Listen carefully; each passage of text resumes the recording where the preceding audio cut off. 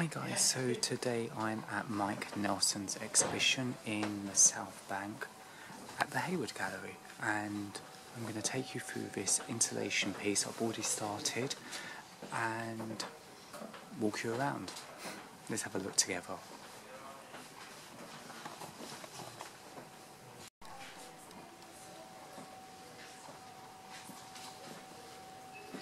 As you can see,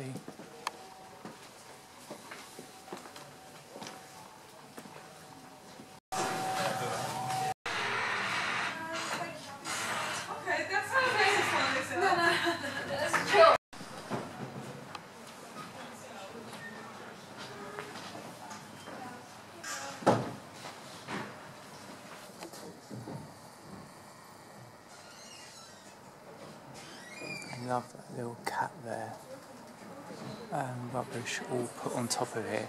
Apparently this is like rooms, or someone's head's popped up there. This is different rooms that you can actually explore and go in. It kind of seems a bit claustrophobic and creepy, but I'm going to read that part. It seems like it's going to be quite claustrophobic, but I'm going to give it a go. So I feel like I'm in a cell already. This is the labyrinth I'm doing now.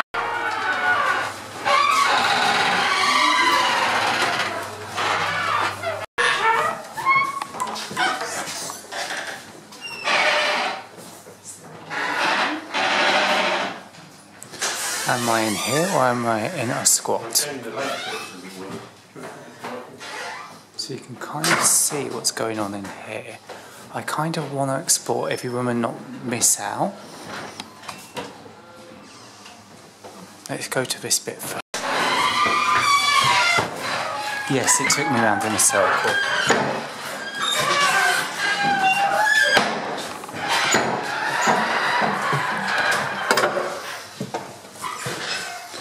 Oh Jesus. Lord, that scared the shit out of me. Sorry.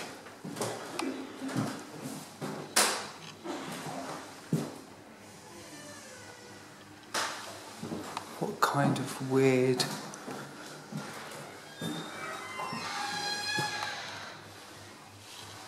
altar-like thing this is? But it literally is like a skull with bones and shadow. I'm not a fan of this room. The purple and the blue paint I like. This is a little bit too haunting for me, and I don't like this altar thing. Oh. That is just a little bit too creepy for my liking.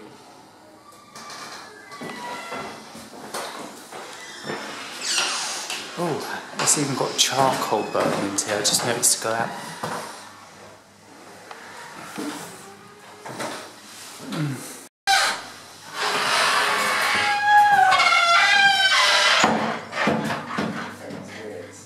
So this makes sense with the first room we were just in.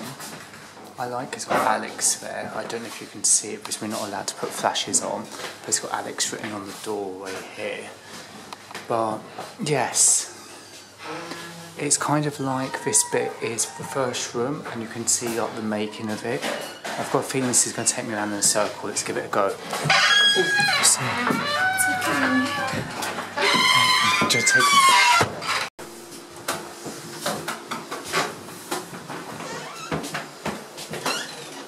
And go into here.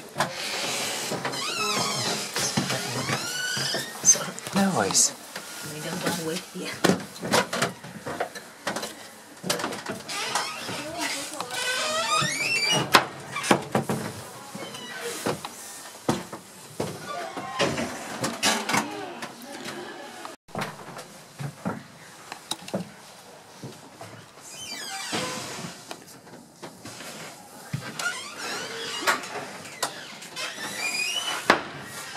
After crawling around, I can now be on top and see all the bits like the TV and the rubbish. It's kind of a good representation of all things we chuck.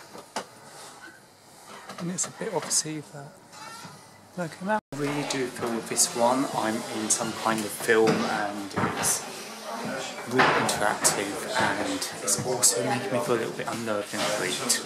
I'm not going to lie.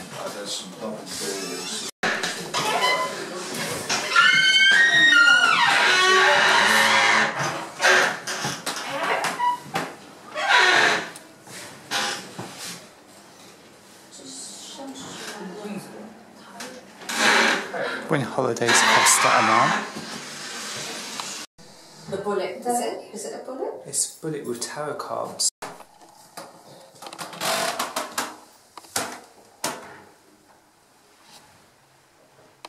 Huh.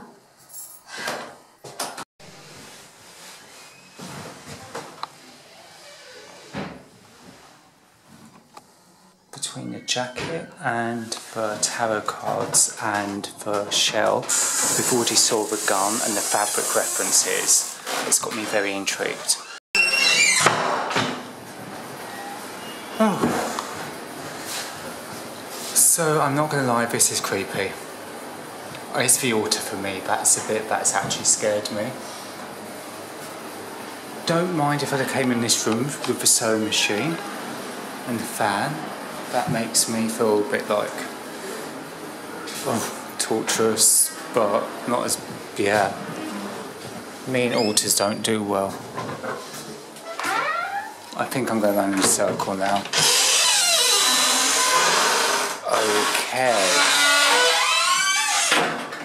Did this man have an issue with the fashion industry or something?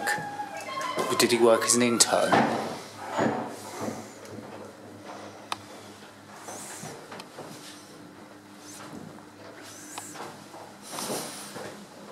Lots of like swatches.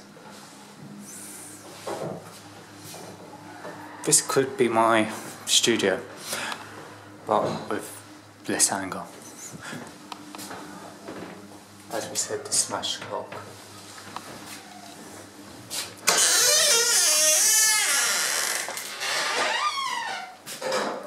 So that's what would have happened if I'd have took that door instead of the other. Interesting, let's go back. Or, I've got an idea.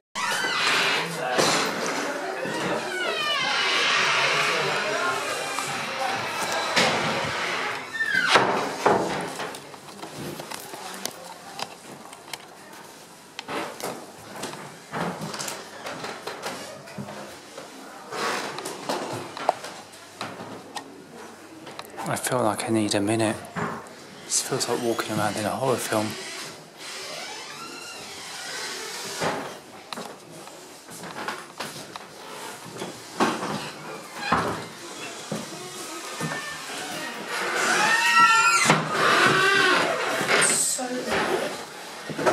I think it's done. I've got a feeling this is going to take me into the booking office. Nope, you can't get into that room. Interesting.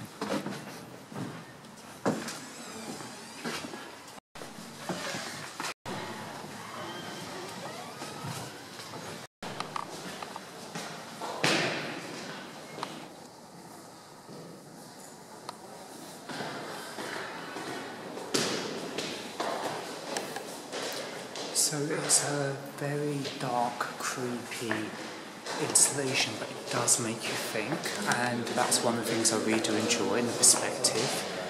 It's a piece I just saw down below that was about a sleeping bag, and people made me think of being homeless, etc. But yeah, we're about to go into another room.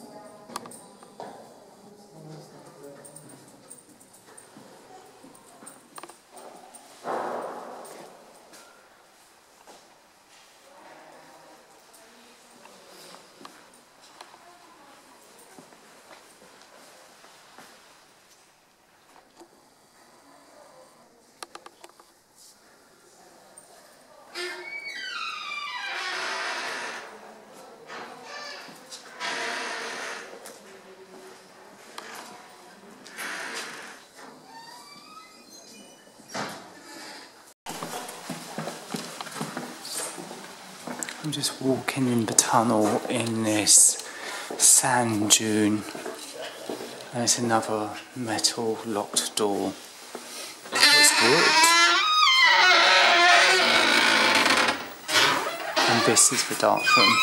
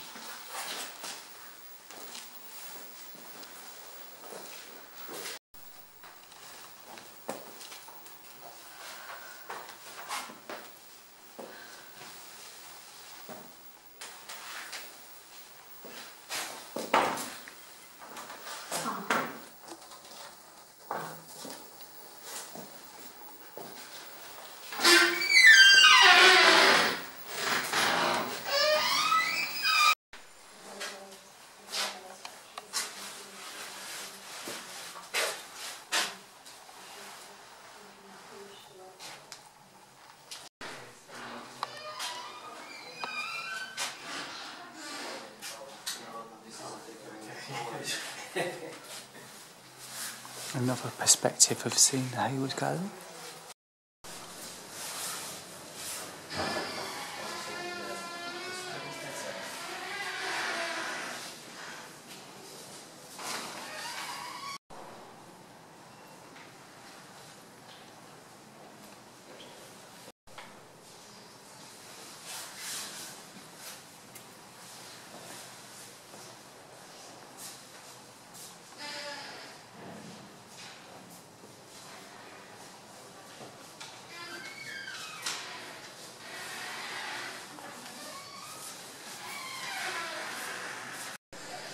His work with architecture of the building really works with a brutalistic style, and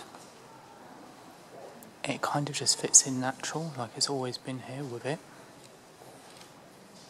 Also, it's definitely a health and safety one for children, which kind of, in a weird, funny way, makes me enjoy it more, because it's just definitely don't touch unless you want an injection afterwards for tetanus. And it also makes me reminiscent of being in a boys' school and the tech shops and metalwork and woodwork, and I'm getting some interesting reminiscent feelings with this and what they've done. So this is impressive already, just walking into the structure of this. There is a thing where a lot of people I know tend to get fascinated with building sites and stuff, and when you look closely with the cement mixtures and the kind of scaffolding and concrete slabs mixed in with this, it's definitely a good use of materials. Let's have a look at it in detail and go close.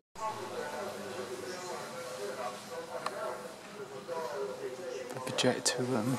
And then as I was walking, I did notice more of these faces hidden behind, as you can see, of the masks. I call them the horror masks now.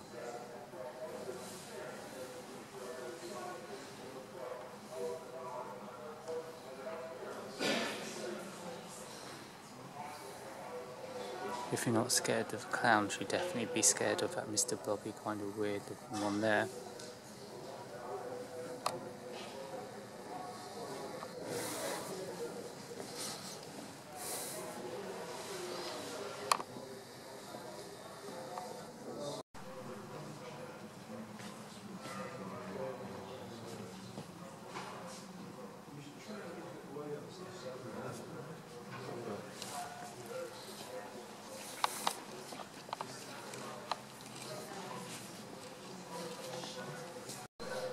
That doesn't look like a happy mask.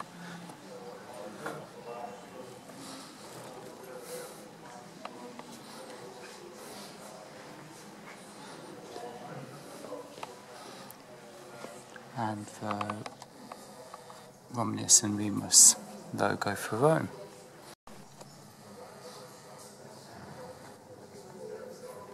From what looks like a piece of spinal cord to shell clams and crab claws, lobster claws and a Sophie. It's very horror, it reminds me of some kind of cannibalistic film / Mad Max vibes going on in these caged areas. As you can see here, and the balaclavas, which is always to me quite an aggressive piece of attire.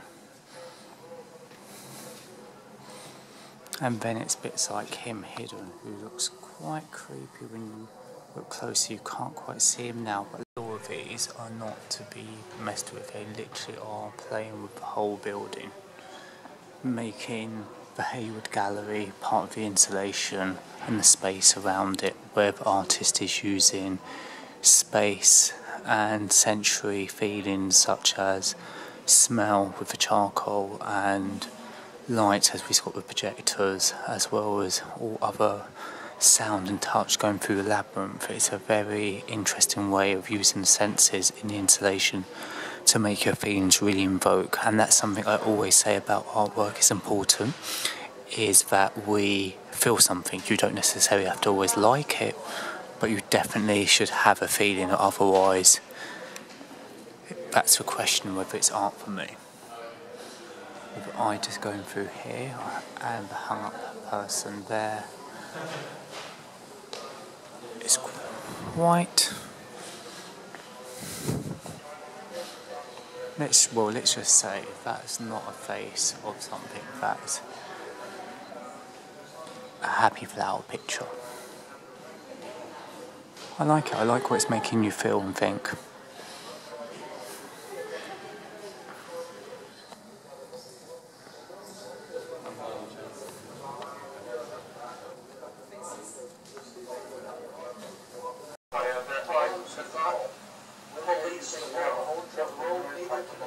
This is called the projection room.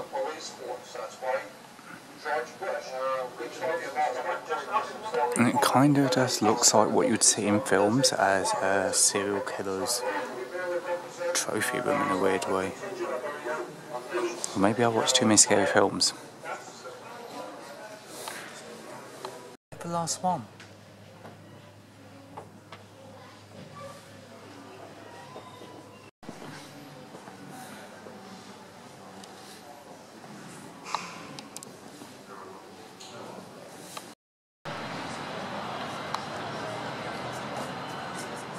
Hi, so that was a bit of a weird introduction compared to my usual videos, but it was such a fantastic way just to get straight into it. Mike Nelson Extinction Beckons exhibition at the Hayward Gallery just by the Southbank was really interesting to go to. I didn't know anything about the artist at all apart from the press shots that I've kind of seen before, but I thought I like the sound of going into the art. I love installations anyway, I love anything that you can get yourself immersed in, and for me it felt very dystopian, which was obviously the film, but it also felt like I was on a film set. I felt like I went from being in a horror film set, had Texas Chainsaw Massacre moments, I had science fiction Thunderdome kind of Mad Max elements as well. I definitely would say it's one that would be too painful and much. Definitely say it'd be one that's too painful and a bit of a headache to have children with, in a sense of rusty nails and everything that I said, but really good to go with anyone older, if you've got older children, and also really good for yourself as a day by yourself or with somebody or a friend. Talking about that, I did actually bump into two wonderful ladies at the show while I was filming, so hi, I'm giving a quick shout out to them as well because they were really lovely to talk to, and I hope they like the video as well when they see it, because we've got chatting. And apart from that, I hope you like the video. It is a tip, bring a small bag. They do have a cloakroom. They've got one room, the labyrinth rooms, you can't go in with a bag, which is understandable, you can't move properly otherwise, and it's £1 for a cloakroom, about £16 on a weekend for a ticket, and it is really worth it. And I would just say go and check it out. Mike Nelson, as I said, Extinction Beckons, and it's going on until the 7th of May, so you've got plenty of time.